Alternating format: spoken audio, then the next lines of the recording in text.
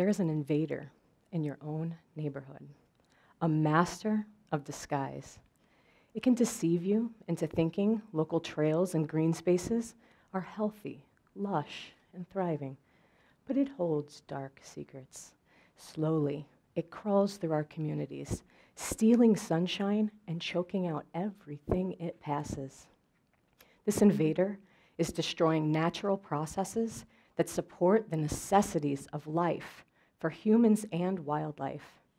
Pressure on local habitats is building and will continue to build until we stand up against this bully. Rapidly spreading, this alien wipes out entire ecosystems, securing its future in place of keystone species like the mighty oak tree. An entire oak woodland dies by suffocation and lack of food. But this invader doesn't stop there. It forces its way into our lawns and gardens. Lush backyard habitats shrink each year, and your yard work doubles thanks to this killer pest. It's time to put this stealthy killer on your most wanted list. I'm referring to common or European buckthorn, Rhamnus cathartica. In the case of this exotic, invasive species, we simply cannot let nature take its course. The spread of invasive species is a major factor contributing to ecosystem change and instability throughout our nation. They displace and eliminate native species, alter wildfire patterns, damage infrastructure, and threaten human livelihoods. Invasive species are changing our beloved and iconic landscapes. European buckthorn was first brought to North America in the 1800s. The bright green leaves that emerge early in spring and persist into winter made it a desirable ornamental plant for hedges. By the mid-1900s, the species became naturalized and quickly spread across the Midwestern and Northeastern United States and the maritime provinces of Canada. European buckthorn is widespread across the northern half of Illinois. In a recent study, the Chicago Region Trees Initiative investigated urban forests contained on private lands across the region. Buckthorn was the most commonly encountered tree species. In Lake County, European buckthorn now accounts for 42% of our tree landscape, the highest percentage in the region, with Cook County in second at 32%. These figures include not only publicly owned natural areas, but those owned by businesses and homeowners. In less than 100 years, this invader went from 0 plants to a dominating 42% of our urban tree canopy, and that figure grows every season. But a tree is a tree, right? No. Green is good, right? Not always. Shouldn't we let nature take its course? No. These are conversations I have with members of our community every day. As a public relations and communications professional with the Lake County Forest Preserve District, I speak with residents all over our region. To those unfamiliar with invasive species, green is good. Many residents stand before a dark, dense thicket of buckthorn and feel a sense of peace or privacy. Not I. I know the truth about this invader. My passion for the natural world started at a very young age. From cold autumn mornings scouting deer trails with my father to staring at toads my mother discovered in her gardens, I was hooked. It wasn't until I studied wildlife management at Purdue University that I learned to see a damaging force present in most natural areas around the world: invasive species. My favorite places to explore and unwind were in trouble and had been for a long time, unbeknownst to me. I had walked past pockets of invasive shrubs on those frosty mornings with my father, although I didn't know it. Let nature take its course? Rarely an option for land managers working tirelessly to preserve local ecosystems. Numerous damaging ecological impacts have brought buckthorn to the top of the most wanted list for natural resource managers. Removal of buckthorn and other woody invasives is a key conservation goal across the Chicago area and most Midwestern states.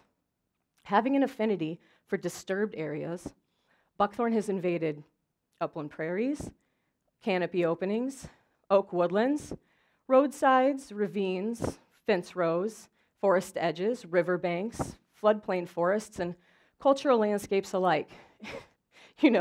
Pretty much anywhere there's soil. European buckthorn is widespread across the northern half of Illinois and dominates the understory in many natural areas. Another species, glossy buckthorn, also occurs in Illinois. Equally as invasive, Frangula alnus, it plagues wetter natural areas. Those soils typically too wet for European buckthorn establishment. This is nature's current course without our intervention. Dense infestations of buckthorn and not much else. Let's quickly cover why that's a terrible future. Buckthorn produces and retains its leaves earlier and longer. This robs ground layer vegetation of sunlight and reduces native plant diversity and abundance. Buckthorn reproduces rapidly and far earlier than most native trees and shrubs. Buckthorn has very little nutritional value for wildlife, and its berries have a diuretic effect on birds, which aids its proliferation across the landscape. Buckthorn produces emodin, a chemical compound that protects buckthorn plants and fruits from pathogens, but deters native wildlife from eating it. This chemical compound also inhibits the growth of nearby plants and microorganisms. Buckthorn has higher nitrogen levels than all other non-nitrogen fixing native trees, which causes leaf litter to decompose more rapidly, which changes pH and nitrogen levels in the soil, which leads to bare soil conditions, which weakens existing plants by exposing root systems and increases susceptibility to erosion and causes a rapid increase in soil arthropod colonization, which then consume food resources too rapidly, which can cause a total collapse in soil arthropod communities. Arthropod communities form the base of food webs that support many bird and mammal species. Buckthorn infestations are exacerbated by herbivores targeting the remaining native plants, further reducing native plant cover and diversity. Once native food plants are reduced, animal populations decline as well. A vicious, unsustainable cycle. In the Chicago region, 70% of all trees are on private lands. When it comes to buckthorn removal, the difference across property lines is often stark. To effectively control buckthorn and other invasives throughout Lake County, removal must go beyond the borders of public natural areas. That's why my agency and regional partners have launched a program to eradicate buckthorn in collaboration with local and regional stakeholders. We are enlisting help from homeowners and landscapers to battle buckthorn and create a more healthy, diverse urban landscape. A partnership surrounding Middle Fork Savannah Forest Preserve in Lake Forest is working toward the eradication of buckthorn within a 2,900-acre area. Though the focus of this pilot project is buckthorn removal, this initiative educates the public on the negative impact all invasive species have on our communities and inspires change in behaviors and practices. Working together, we can regain control of our neighborhoods and conserve nature across boundaries invisible to wildlife. Forests, prairies, wetlands, bodies of water, and other natural ecosystems support human existence. The abilities of these natural systems to capture carbon, recharge groundwater, maintain water quality, and protect areas against flooding rely on healthy ecosystems. It can be heartbreaking and overwhelming to look around at the impact humans have on our natural world. To truly fix the major issues we're facing today, It will require international, legislative, and in your own backyard changes. It's the last part of that to-do list where I feel in control. I have a backyard. I can make a difference. If I get my neighbors excited, together we'll have a bigger impact. The movement has already begun, and now you're all a part of it. Connected with local activists and community volunteer groups, agencies such as mine can put legs to campaigns that would otherwise stay hyper-local. Successful eradication across public, private, and corporate lands would go a long way toward fixing these major issues.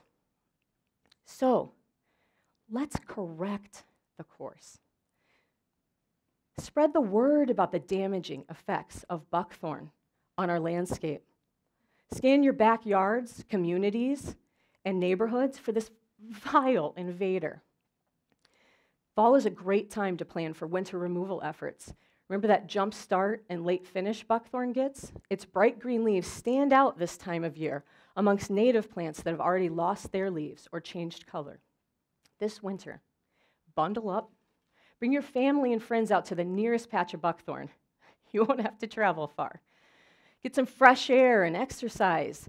Build a buckthorn bonfire. They're great fun.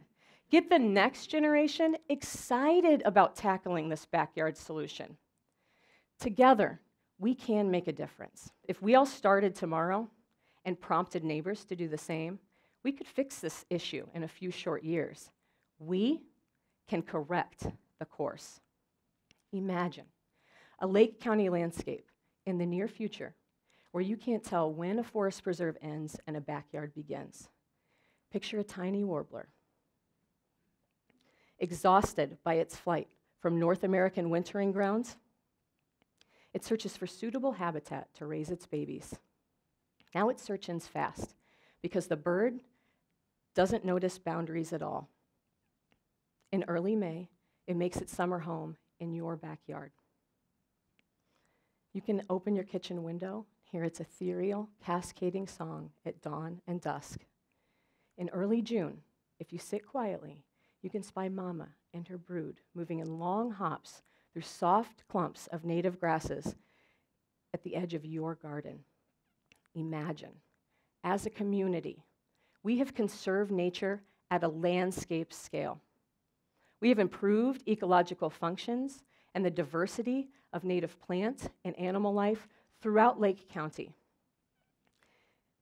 We, together, have eradicated buckthorn from Chicago backyards and kudzu from the southeastern states.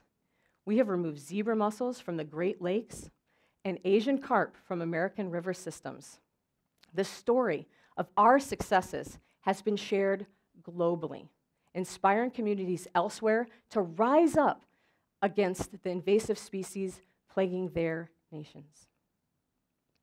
A nationwide backyard effort of this magnitude would go a long way toward a resilient environmental future. Nature's current course is not sustainable. Together, we can make a difference. Little actions mean a lot, and they compound. Let's get that 42% back down to 0, shall we?